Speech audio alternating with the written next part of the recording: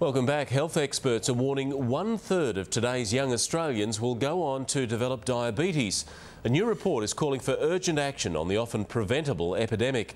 I'm joined now by the report's author, Associate Professor Jonathan Shaw from Melbourne. Good afternoon, Jonathan.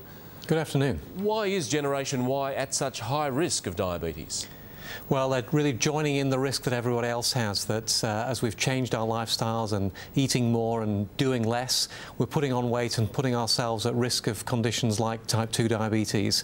And when we run the numbers on the young people of today, we see that 1 in 3 of those young people are going to develop diabetes sometime during their lifetime. You mentioned type 2. Is there a rise in cases of both type 1 and type 2 diabetes?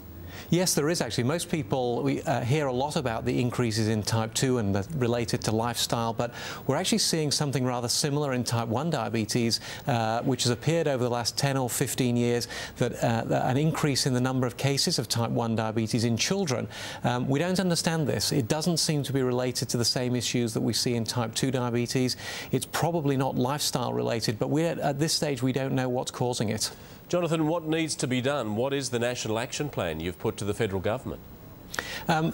Nationally, what we need to do is recognise that there's a lot that we need to change, but that a lot that needs to happen is not things that are always in the control of the individual. It's very easy to say things like we've all got to exercise more, we've all got to eat more healthily, and it's important that we do take that sort of responsibility. But many things that need to change to really have an impact are at the level of society and community and at government.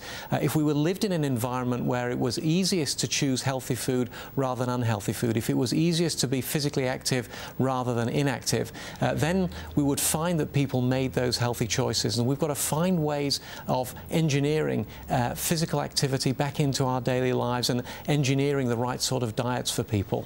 Let's hope we can. We'll leave it there. Associate Professor Jonathan Shaw, thanks for your time. Thank you.